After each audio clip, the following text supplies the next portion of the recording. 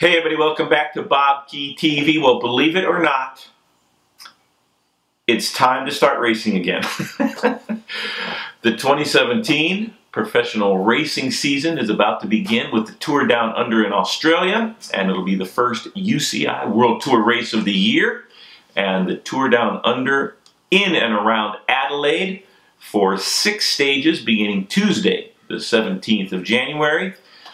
In years past, the Tour Down Under has been a real showcase of Australians' best cyclists. The defending champion, of course, is Simon Gerrans from the Orica Scott team, an Australian team. But Stuart O'Grady has won in the past, and Michael Rogers has won in the past. Tom Jelte-Schleiter has won in the past. But generally speaking, it's been a real Australian show of strength and results. The Simon Gerrans squad of Orica Scott might be the strongest team in the bike race. Esteban Chavez is going to join Simon Gerrans and Caleb Ewan. BMC will also be very strong in the race with Richie Porte and Rowan Dennis, 2 Australian superstars. And we'll get to who I think is going to win in a moment. But first, the stages, 6 stages. Most of them are for the sprinters. A lot of time bonuses up for grabs. And stage number 5, the Queen stage, will make the determining GC battle in clear focus. It has the Wollonga Hill circuit, and that's a stage that's been won for the last 3 years in a row by Richie Porte.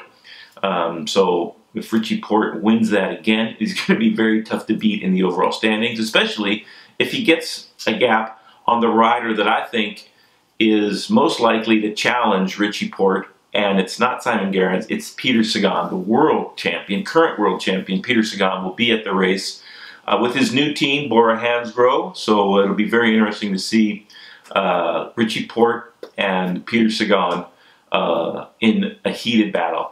One advantage Sagan will have, and which I think will help him move up in the overall standings, even if he falters on Wollonga Hill, is the time bonuses in all the stages out on the open road. So Peter Sagan, very clever, very experienced in getting time bonuses because of all the sprints that he goes for in the intermediate battle for the green jersey in the Tour de France. So Peter Sagan, and he'll probably want to show off a little bit to his current, his new team.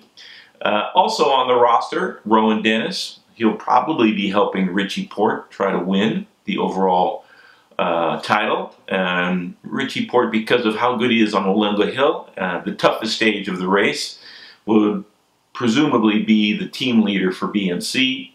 Also an incredibly strong squad.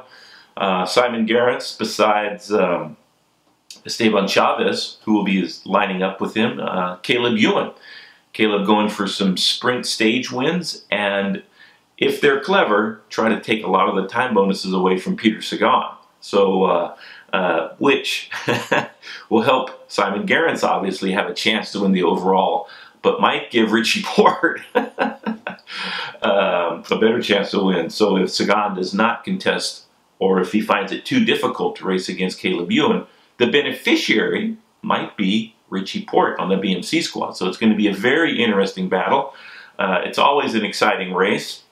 It's early for a lot of the riders from Europe, and very different weather conditions from what they're used to after a European winter.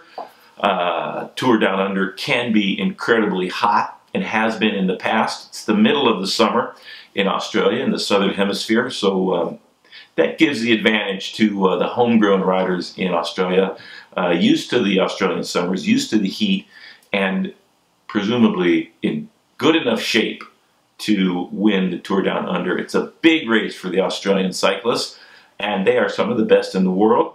Team Sky's bringing Geraint Thomas, but I don't see Geraint having the same motivation as some of his competitors.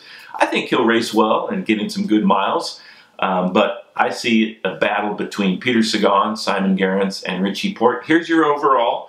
Here's your top 3. First Porte, second Sagan, and third Simon Gerrans. Simon Gerrans has already won 4 times, so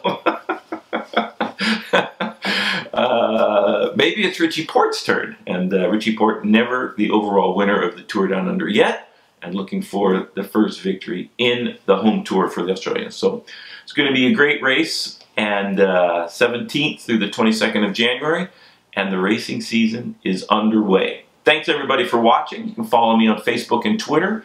Comment, who do you think is going to win in the comment section. Click on my face to subscribe, and click on the t-shirt icon if you'd like to buy some merchandise. All right, everybody, thanks a lot.